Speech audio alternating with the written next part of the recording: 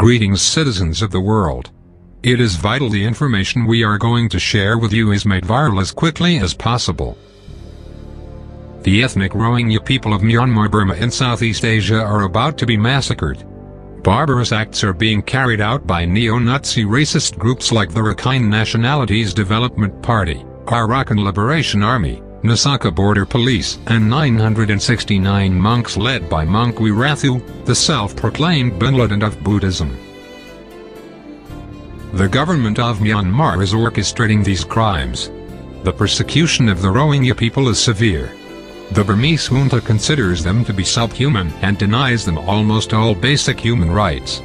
They are subject to torture, gang rape, starvation, slave labor, and forced to reside in the most dire camps in the world. Some call these refugee camps, but they are actually concentration camps.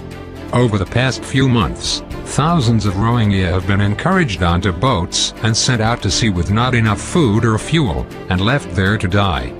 Many boats were attacked and sunk, with women and children on board. Already the violence in Burma has spread beyond the Rohingya to include all Muslims, with warm-ups to the anticipated massacre taking place against Burmese Muslims in Myektila, Naypyidaw and Yangon. Dead and burning bodies, including children, are now lying in the streets.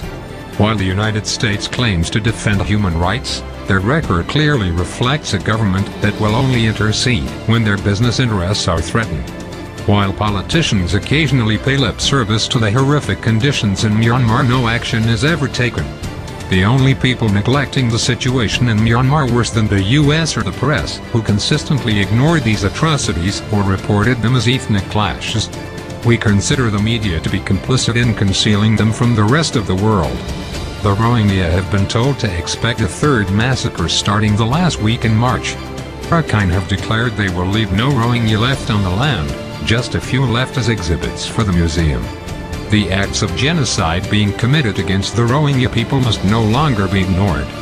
We call on the anonymous collective to stand with those for whom no one else will stand.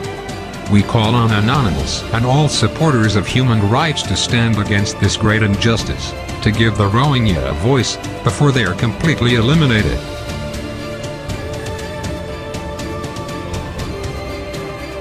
Operation Rohingya engaged. We are anonymous. We are legion. We do not forgive. We do not forget. Tyrants of the world, expect us.